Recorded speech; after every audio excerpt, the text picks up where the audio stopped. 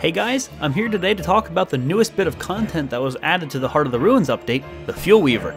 They just added a brand new skeleton boss for us to fight, and this one is much more difficult than the last one. This boss fight will require you to access the ancient gateway via the Atrium. If you don't know how to access the Atrium, you can see how to do that in my previous video discussing this. I've added a card to the top right of the video linking it just in case. Within the Atrium, you'll put down 8 fossils and create a skeleton. Remember, it has to be the one you see here. Use an ancient key, which can now be obtained from killing the ancient guardian on the gateway.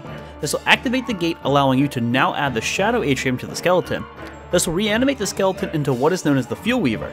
This boss has similar characteristics to the Stalker, which can be animated anywhere else in the caves, such as his attack, animations, and bone prison mechanics. However, this guy has an AoE attack which will drop bone spikes from the sky, causing damage to anyone who's caught underneath them.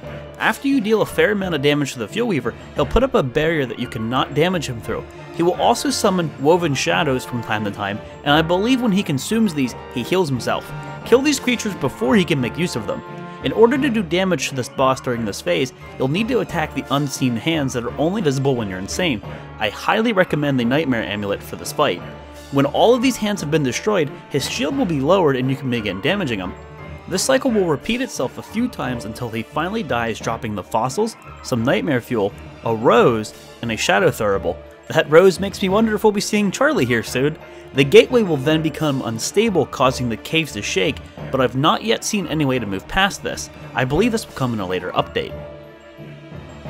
The shadow Thurible can be used to control the reanimated skeletons to a certain extent. On the surface, the forest stalker will follow the character around if they are wielding the Thurible. If you unequip the item, they'll resume wandering aimlessly. You can also use nightmare fuel in order to refuel the Thurible if the durability is running low. If you use this with the cave stalker, he will follow you and you can even use him as a means to attack enemies. This is a pretty cool use, I have to admit. I was unable to get the Fuelweaver to follow me when using the Thurible, however, so be careful if you're giving that a try. That's gonna wrap up things for this video, guys. I just wanted to give you all a brief overview of the latest update to the Heart of the Ruins update. I gotta say, I'm really liking what they're doing with these patches. This stuff gets more and more interesting with each update. Here's hoping that we get to see Charlie behind that portal. If you liked the video, be sure to hit that like button as it does help me out. Thanks for watching, everyone, and I'll see you next time.